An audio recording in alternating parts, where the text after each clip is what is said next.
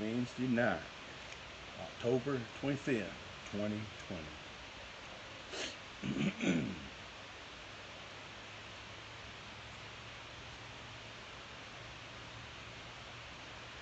All right, we're starting to sign on now. Thankful to be here on Wednesday night. Like I said, it's October 25th, 2020. I'm grateful for that. So we're going to give just a few minutes. Hopefully, some of my friends will have time to join in with us here for a little bit here on 6:30 Wednesday Night Live. Hey, Miss Sandy, good to see you checking in tonight. I hope you and Mr. Bruce are doing well, and our good friend Biscuit. Hope our friend Biscuit's doing good. I know you're keeping you a lot of company there, so we're grateful for you. Thank y'all for checking in this evening. We're going to give just a few minutes. There's Miss Sarah Hyatt. Good to see you, Miss Sarah. I hope you and John are doing well this Wednesday evening. And thank y'all for being faithful to check in as always. Thankful for every person who has time to check in with us here on Wednesday night. So we're going to take a few minutes and give time for others who may be preparing to sign on to do so, and maybe getting a notification that we are on live. So we want to give for that. And while we're doing so, each time we always want to offer the opportunity for you to share any prayer requests or praise reports that you have from the week. I hope that one, you see the Lord working in mighty ways, and even in ways that are unseen to us now. We're trusting that He is working, and that if you have prayer requests, that you would feel at liberty to share those, so we could join you asking the Lord to help you during this time. Getting dark much earlier, and next week it's going to sure enough be getting dark earlier. That's probably one of the hardest things about, I spent 18 years on Eastern time, and I, didn't have 5 o'clock darkness in the winter, but I had to get reaccustomed to that. That's probably one of the hardest things during November, December, January, and February, those real early sunsets and darkness sets in. So do remember that. Clocks do go back Saturday night, so you set that clock back so you'll be on time for worship on Sunday. I will mention, while we're talking about prayer requests, I hope you're praying for our friends and further south than us right now, beginning to experience the effects of Hurricane Zeta. As you can imagine, had so many. 5 hurricanes this season have impacted directly the coast of Louisiana. So pray for our friends there. And I know some of you have friends and family members in that area. And of course, coming up through Mississippi and into our area overnight, I hope that you are prepared, and not only that, you're praying for the Lord to take care of those things, as I know that He will.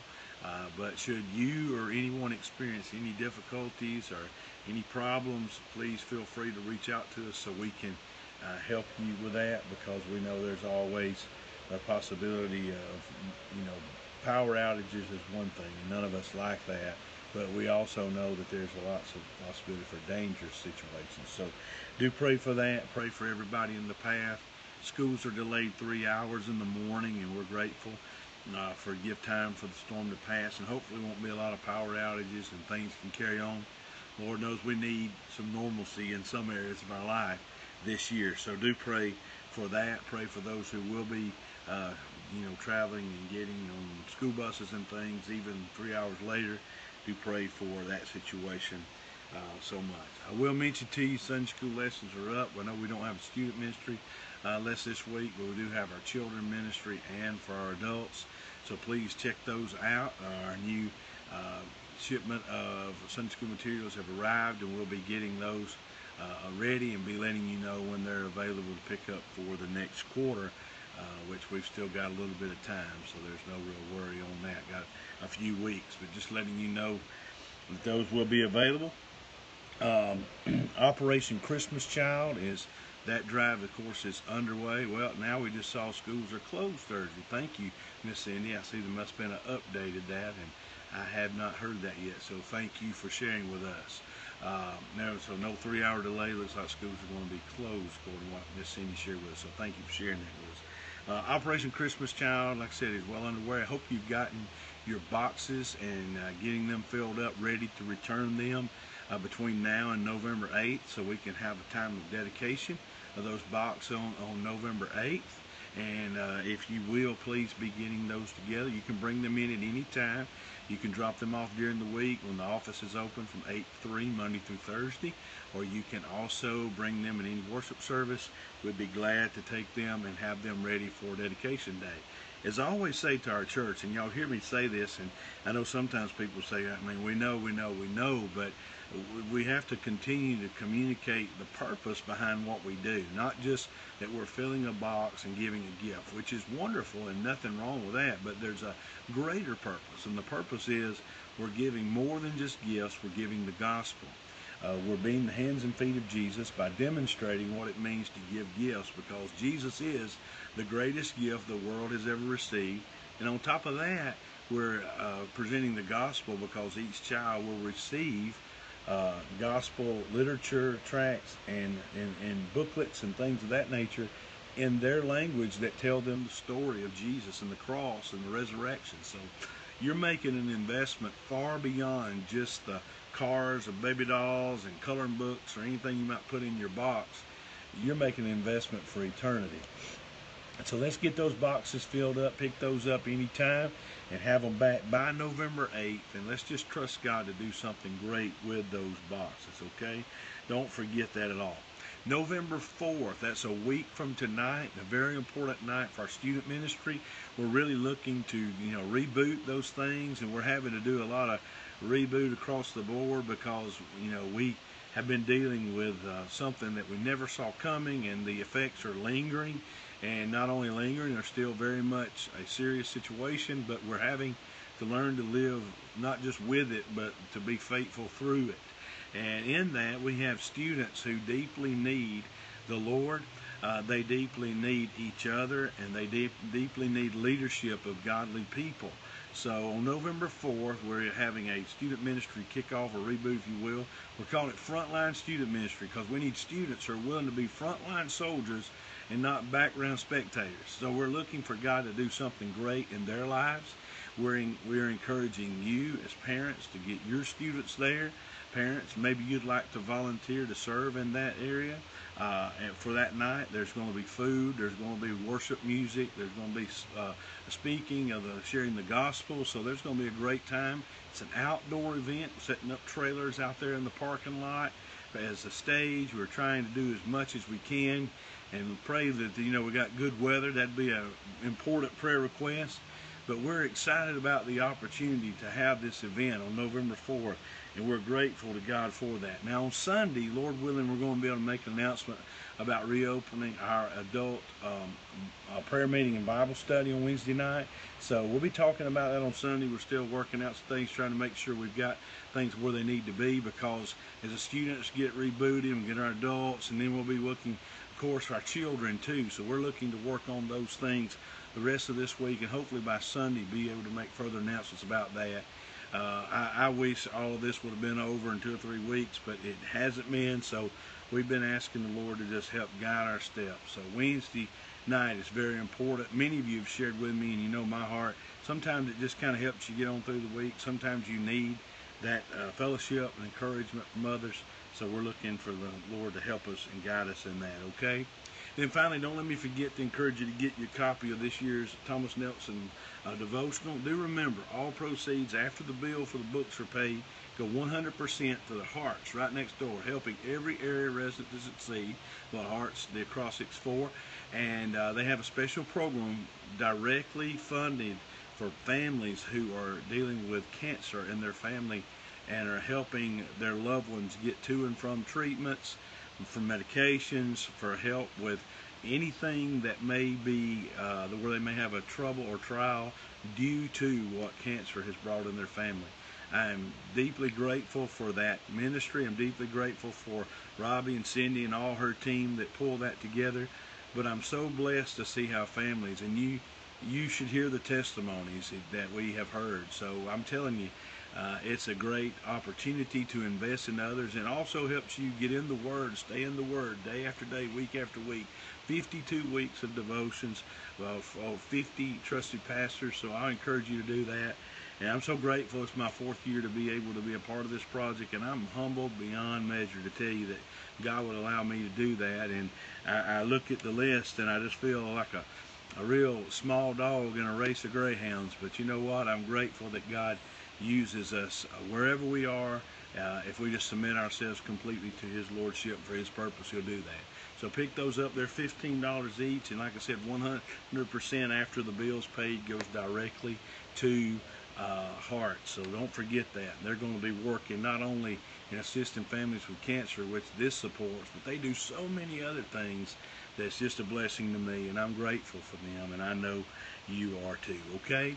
So tonight from the Word, I'm going to share with you from one of the devotions, and it's not one that I wrote, but it's one that a friend of mine that I know is an acquaintance. I don't know him personally, but I've met him on a couple of times.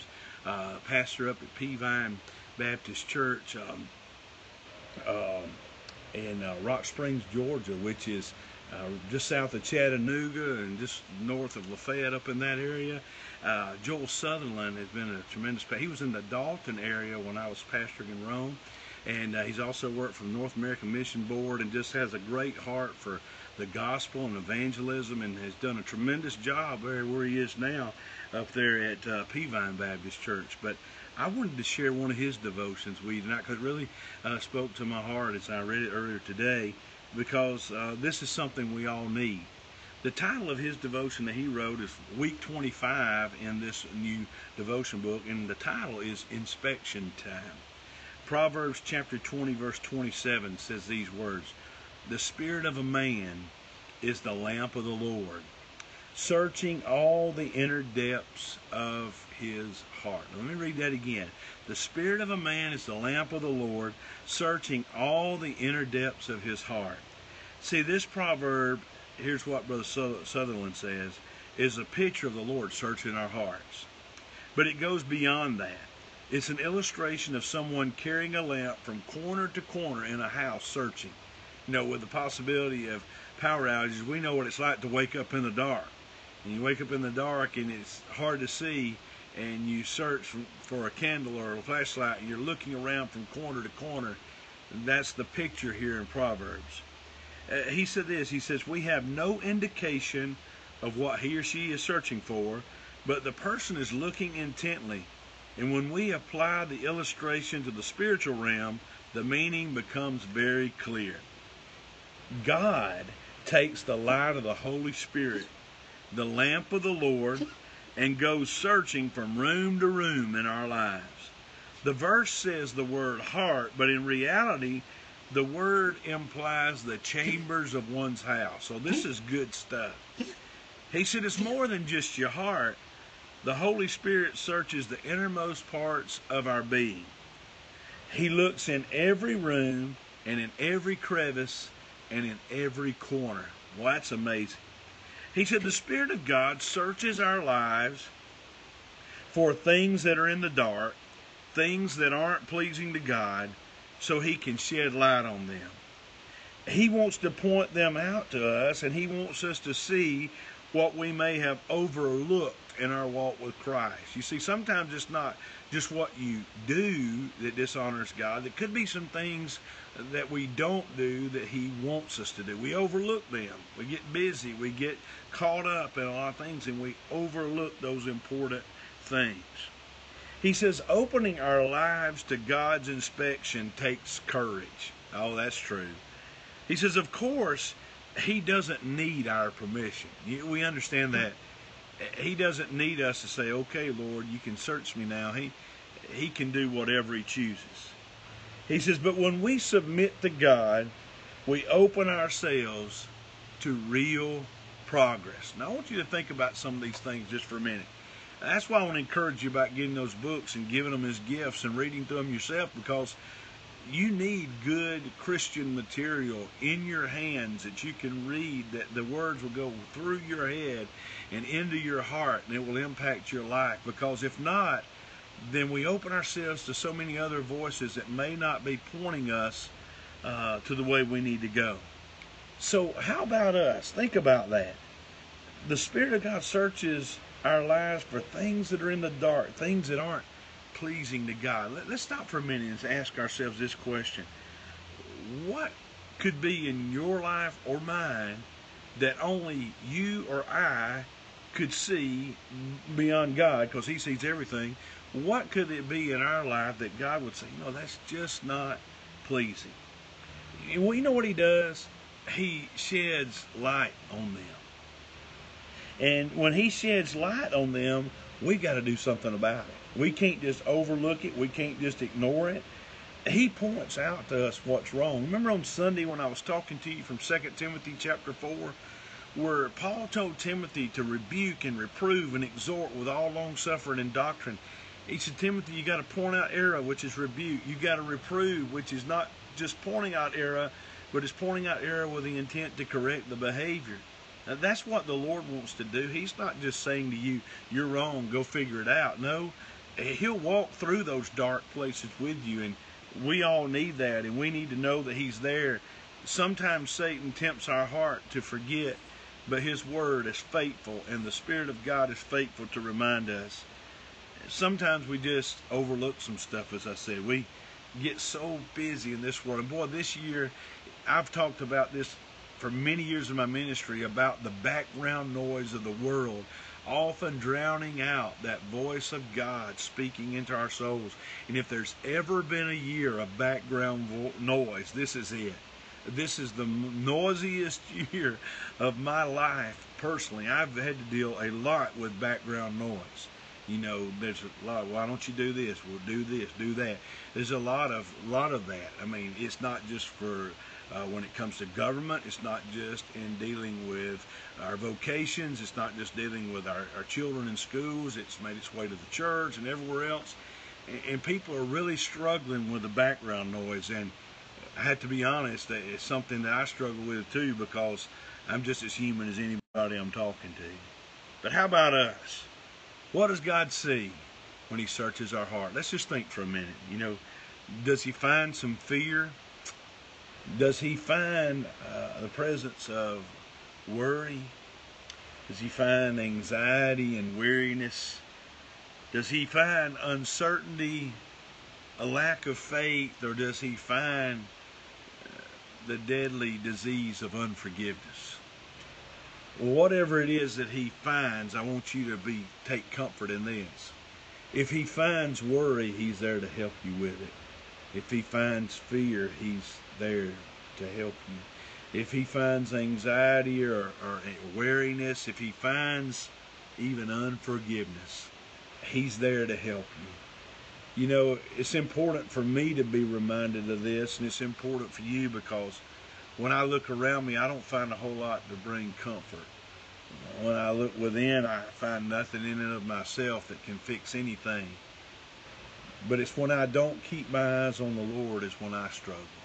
Now, I'm not talking about taking my eyes off the Lord and falling into some grievous sin. I'm just saying times when I overlook when he wants to speak to me.